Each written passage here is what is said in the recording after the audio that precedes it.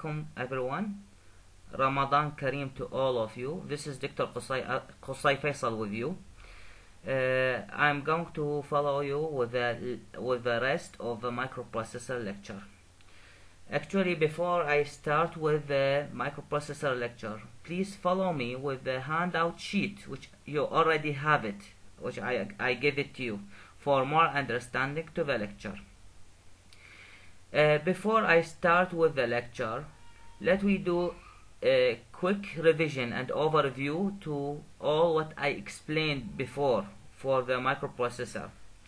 I started with flip-flop in the microprocessor in order to understand about counter and explain the counter. Then after that we went through the registers, and we say that the registers are number of flip-flops grouped together where were used for storage. Then we went through the register types. We explained the register types, all the register types. Then after that we started with the microprocessor. So first of all, we explained the bus, and we went through the 3 buses. As you see in your handout sheet, there is address bus, data bus, and control bus. Then after that we went through how to calculate the microprocessor speed, the speed of microprocessor. After that I explained the 2 types of microprocessor. As I mentioned to you, there are synchronous microprocessor. We said that's like Intel 8086. That's one of the example. Another example, we said Motorola M68HC11. So that was example for synchronous microprocessor. After that, we went for I explained the other type of microprocessor. I said that was asynchronous microprocessor. So that was the synchronous microprocessor, that was asynchronous microprocessor, and we said that example for that Motorola M68000. Of course, all the diagram, all the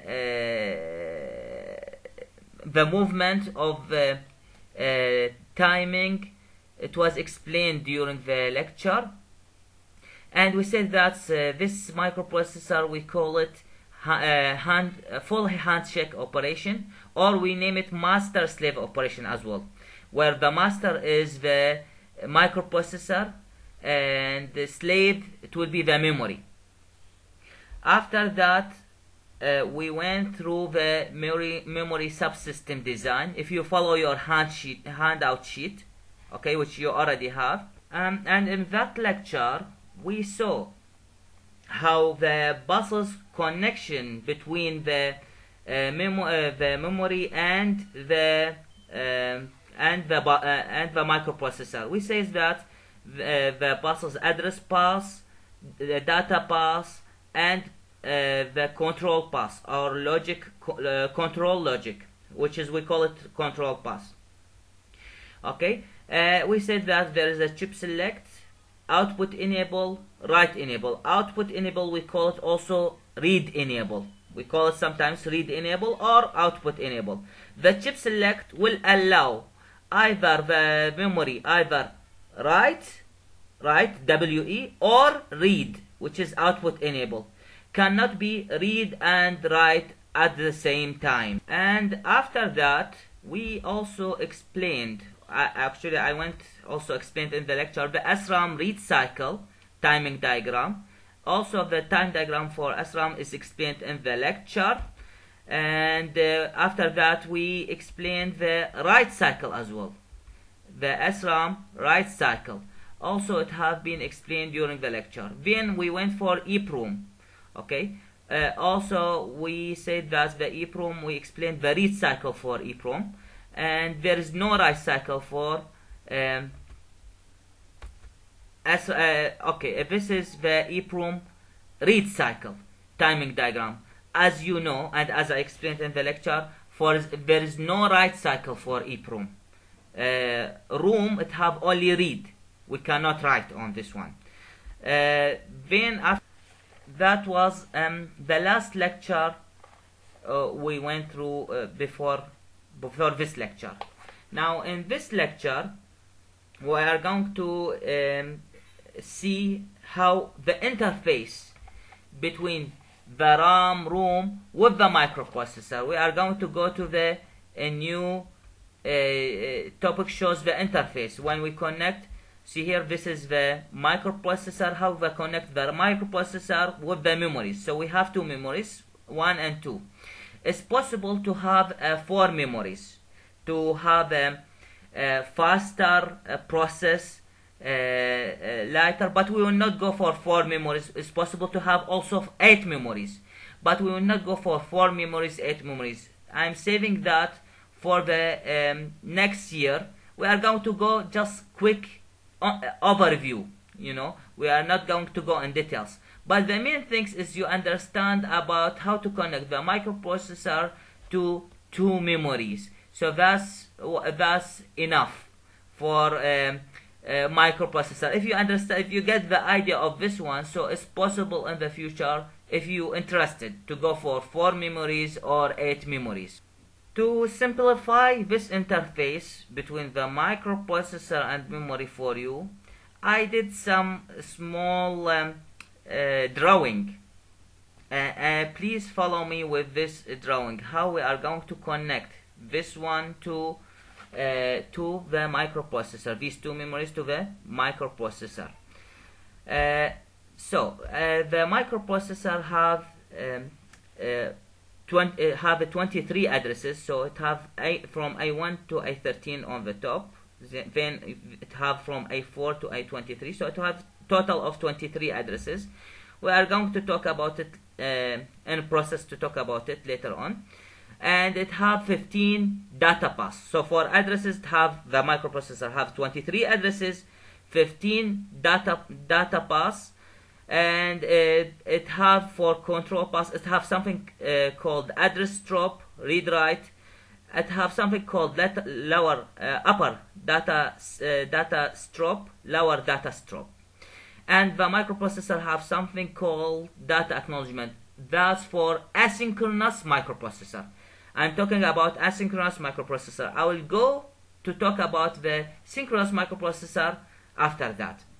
Now, for 23 addresses, we have the address from address A1 to A13, that it will goes to both memories, even memory and odd memory. So thus I'm going to explain the simple example about 2 memory only. Okay, even memory and odd memory. So one of them could be RAM, another one could be ROM. Okay, so if you see here from A1 to A13, actually there are 13 addresses. It will goes to address pass from A0 to A12. If you see A0 to A12 actually is also 13 addresses, same like here. But in memory, they write it from A0 to A12. But in the microprocessor, they write it from A1 to A13. So it will goes to both memories, even one and odd one. Then the data pass. Actually, the data pass, it will be split for the microprocessor. There is upper data pass and lower data pass. The upper data pass, so the lower one is the small one from D0 to D7. This is the small one, lower one. So it will goes to lower memory. See here, this is will goes to data pass for lower memory. The upper one, so from D8 to D15, this is upper one. It will goes to upper memory. As you remember, the memory, just to remind you, the memory, it have address pass, data pass, and control pass. And that's how we are going to follow. So the address pass, there are two memory for interface. So this is address pass, data pass, and control pass. So I explained for address pass now. The address pass from A1 to A13, it will goes to A0 to A12. Now comes to data pass. I said there is lower data pass from D0 to D7. It will goes to odd memory, the lower data pass. from D8 to D15, it will goes to upper data bus.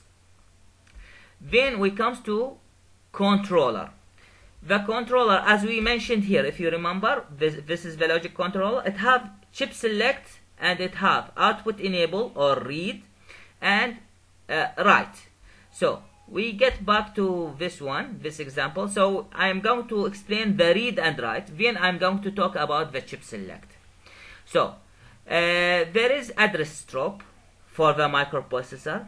This address drop, it will goes OR gate with write. So RWC here, the W is, there is, you know, on negative, W on negative, so W is activated.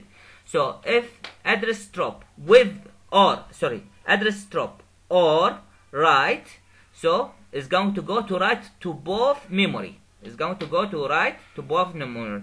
However, if it's not right, see here, this is right and there is NOR gate. If it's not right, so definitely it goes for reading. So the memory is going to read. If it's not right, it's going to read. So that's for read and write. What about the chip select? Actually, there is a chip select who decide whether the memory is reading or writing. For that, in microprocessor have something called upper data strop and lower data strop. Also, there is something called addresses from A14 to A23. Do you remember? We said there is 23 addresses. So from A1 to A13, it went for address bus, and there are another from A14 to A23. These are, it will go to something called address decoder. Now, this address decoder, it goes through OR gate. If it goes with upper data strop, so it will goes to even memory. So it will goes to chip select of the even memory. So address drop with upper data strop with the address decoder, which is the A14 to A23, the rest of the addresses of microprocessor, it will goes through OR gate to even memory of the chip select.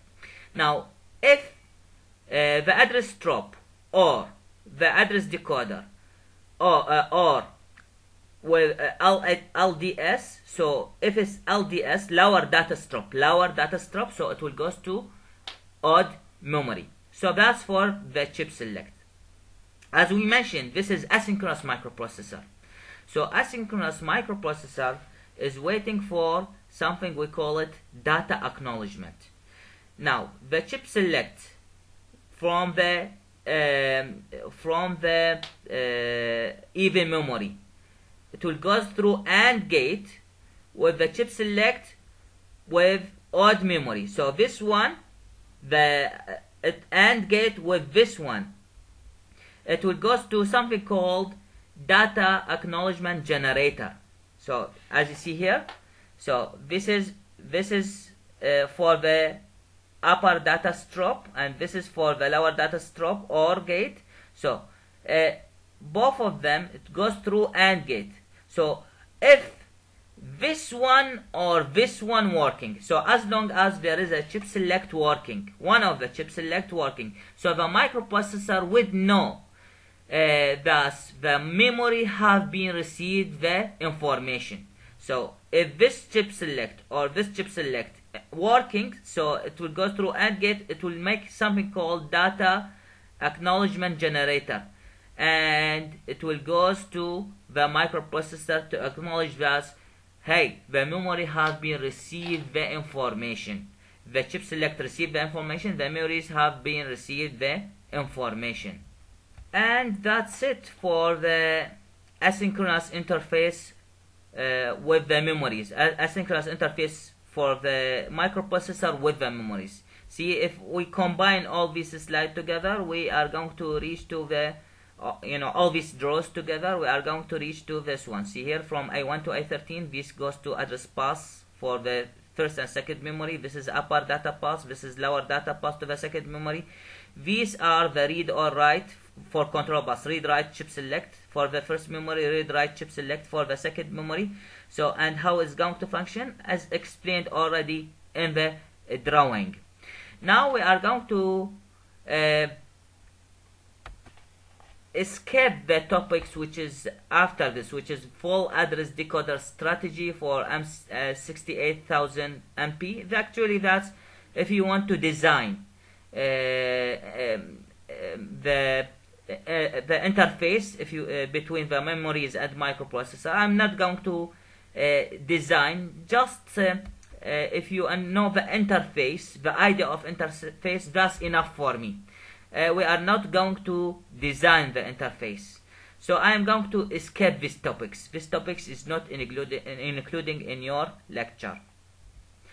Also, I am going to escape the other topics, which is partial address decode strategy for M68000. This is not included in your lectures. I'm not going to explain that. The main thing is you understand the interface, so that's fine. So that's how you design full address or partial address for asynchronous microprocessor with memories. I will not include these topics. The main thing is the interfacing. I'm going to focus on interfacing. Before that, it was interfacing for memory with asynchronous microprocessor. Now, what about the memory with synchronous microprocessor? Example for synchronous microprocessor is Motorola 68HC11. As you see here, there are two memories. Now here is RAM, here is EEPROM or ROM, read-only memory. All the memory same like the memories before. It have address pass. It have something for data pass. So here from this is D means data pass. This is for data pass. It have control pass, which is write, OE, and chip select. So that's all memory. So whether synchronous or asynchronous. Now the difference is for now here the synchronous microprocessor. See here there is a difference in the name and the address pass, data pass are different than the asynchronous microprocessor.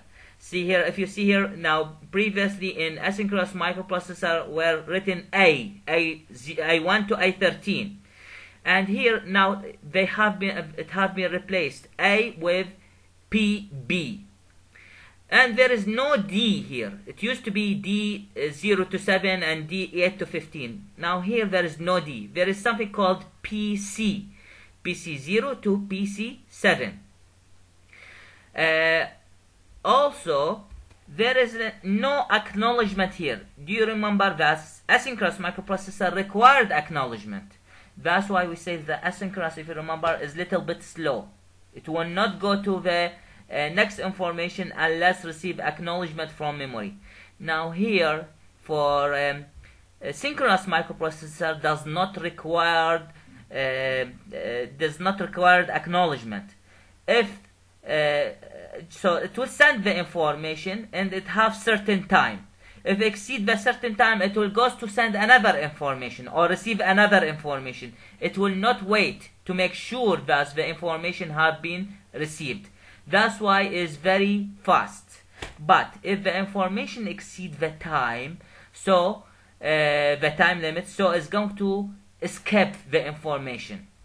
So that's the disadvantage for synchronous microprocessor. Now, regarding the address pass, we have the 8 addresses from PB0 to PB7. It will go to address pass to both memory A0 to A12. Then there is another 8 addresses actually from PC0 to PC7. That will go to something called latch. So PC0 to PC7 with address strop, it will go to latch, and after that it will go to address pass. So as you see here, there is addresses pass A0 to A12, and this is A0 to A12. So there is 8 addresses from here, 8 addresses from here.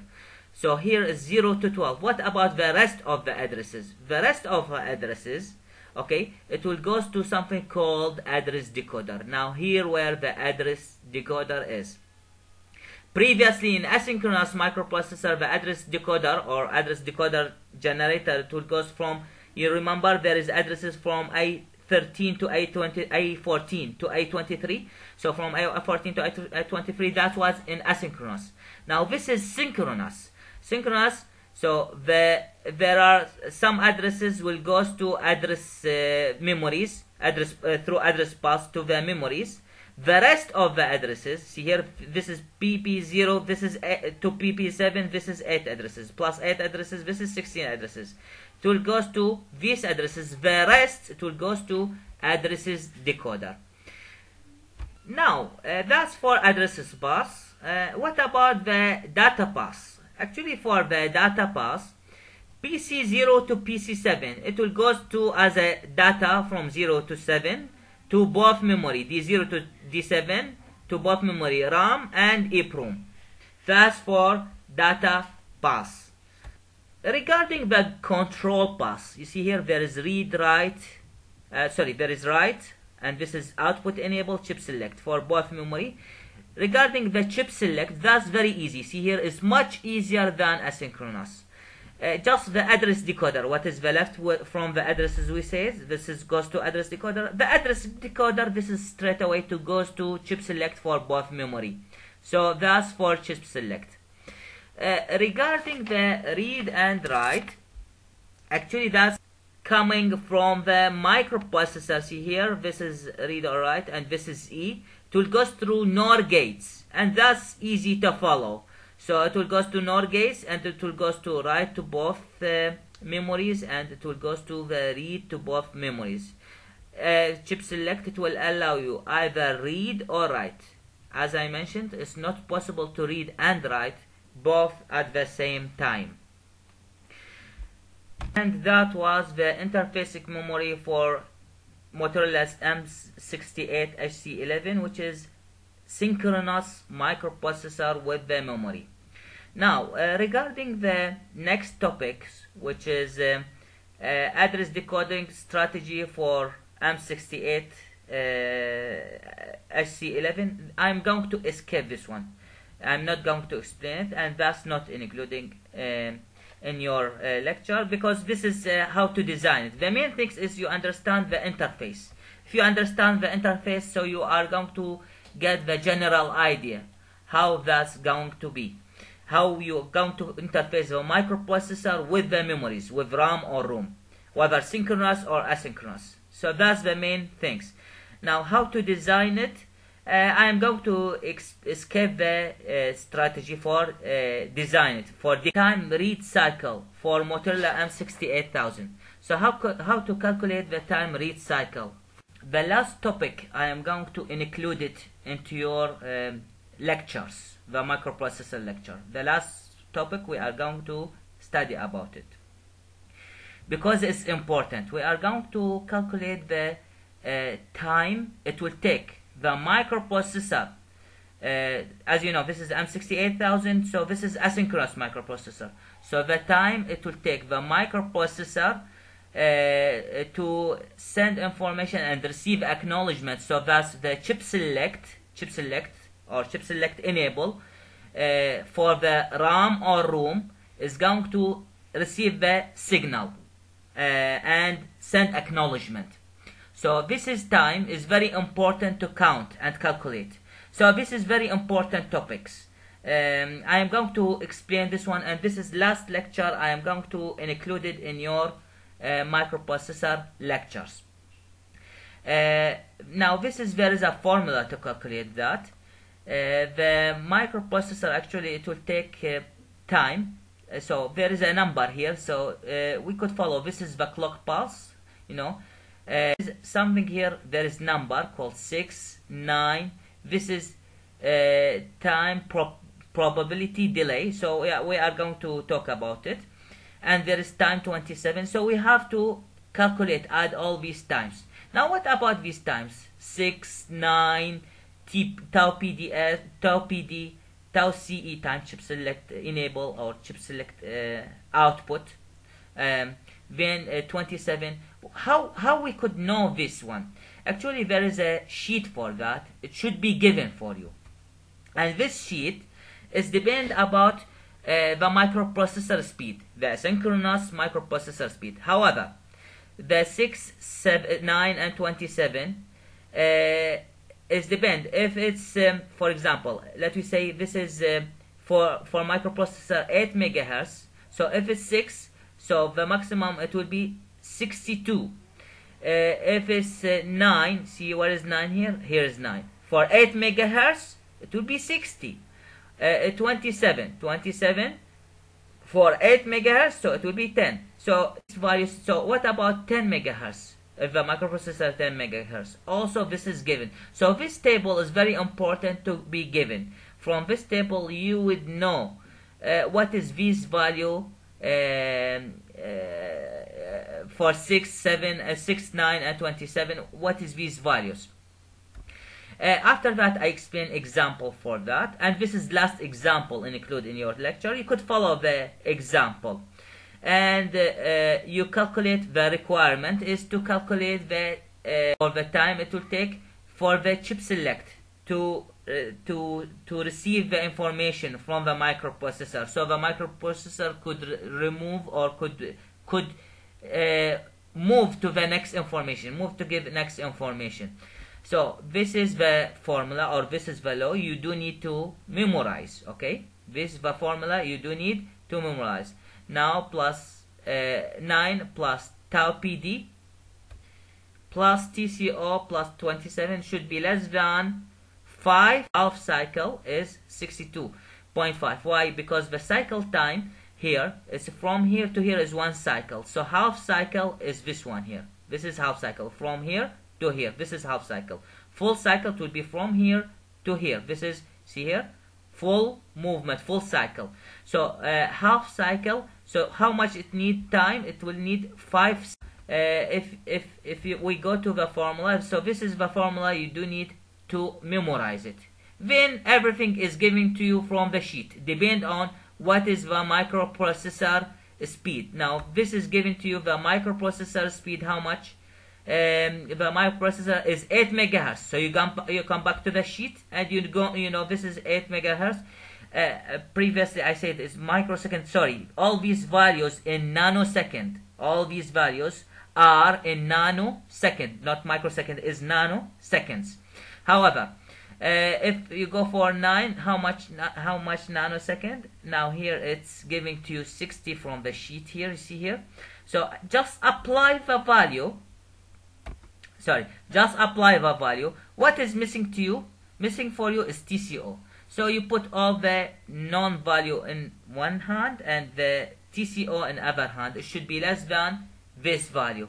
So TCO is for the most memory, the maximum access time for the memory that can interfere with the asynchronous microprocessor M68000. So now for this example, which is given, it was about 200. So it should be less than 202 nanoseconds. So if it's 202, add more, so it's going to be stuck. So it should be less than 202. So it's about 200 nanoseconds. So 202, if it's reached 202, is going to be stuck. So the memory should be able to read fast enough, which is less than 200 nanoseconds. Now, what about other topics? The time for read cycle, I am going to skip this one. As long as you know this example, you know how to apply the information with this formula, you know how to read the table for different microprocessor, for different speed of microprocessor, whether 8, 10, 12.5 megahertz microprocessor. So for different speed, you know how to apply it in this formula. That's enough. So you would know how to do simple calculation for the time required for read cycle for Motorola. It will be same for write cycle. So I am going to skip the other topics for the timing read cycle for the other one. Okay, all these is going to be skipped. Is not included. Now, thank you for listening. I wish you good luck and happy evening. Thank you to all. Goodbye.